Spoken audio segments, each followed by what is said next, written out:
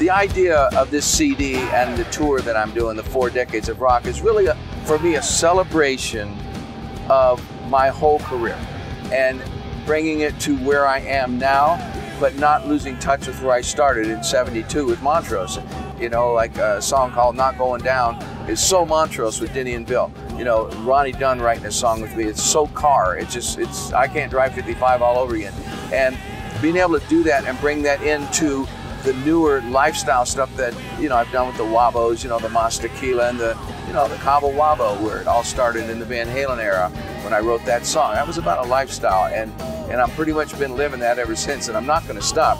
But once I got into the studio with these guys, the Montrose guys, and you know, the Wabos and Mickey Hart and people like that I started pulling in to play on this record, Neal Schon, Chad Smith, Michael Anthony. Once we all got together again and started recording this music, it really took on a special life of its own. It's just one big, put it all in a nutshell, and this is what it is. And the new songs are so, they're so that. I was inspired enough by these guys to write more songs. Say, oh no, I'm gonna write another new song, and I wanna do one more song with these guys. And then I got other people to write for me, which was great. Well, Sammy says to me, Mickey, you know how to do this stuff. I mean, this is what you do. Take me to the islands. I said, well, no problem, Sammy.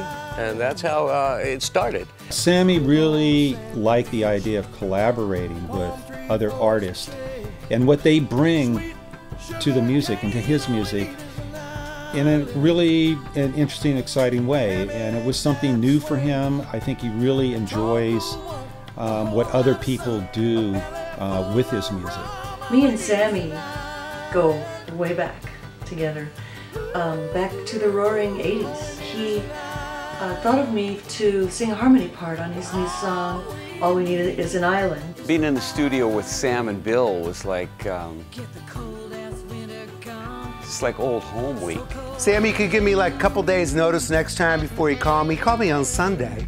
I'm like hanging out at home watching TV, relaxing. He's like, come down here, man. You gotta come down and play.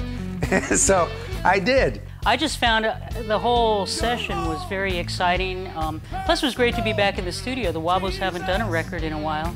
So we were all really excited and fresh to get in there and get going on it. What struck me on this album that's different from other albums is we had different types of instruments. We had an accordion. We've had slide before, but this time it's like a pedal steel Hawaiian thing that we've had on here. When I hear him sing the blues, I'm getting chills saying it right now, and this is no jive. Furs up, Sammy. When I hear him sing the blues, it goes to the essence of his soul. The guy is a great blues singer. It was like, ooh, there's some, that boy got some rock left. Sam just called me up and said, hey, I got all my buddies, we're doing an album for Old Sambo.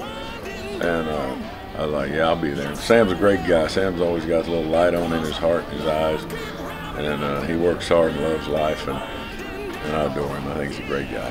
So I wrote the song. Yeah. It's called Battle on Fords and Chevrolets. I sent it to you. You're going to play guitar on it. Next thing I know, you cut it. Stole my song. It was too good. It was me. Yeah. It was me. It came back and sounded 10 times better than what I did. So thank you. I would say that I've never seen anybody have so much fun making a record as I did Sammy making this record. I mean, he came into the studio like a 15-year-old, just filled with enthusiasm every day.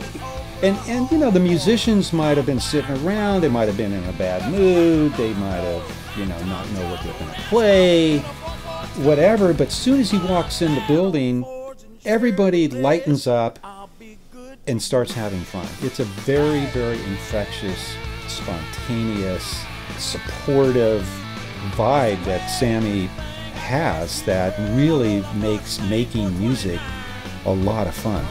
I really like that I blended it all together in one CD and one tour, and it covers 4 decades. It's awesome. I feel really, really good about this CD and this tour.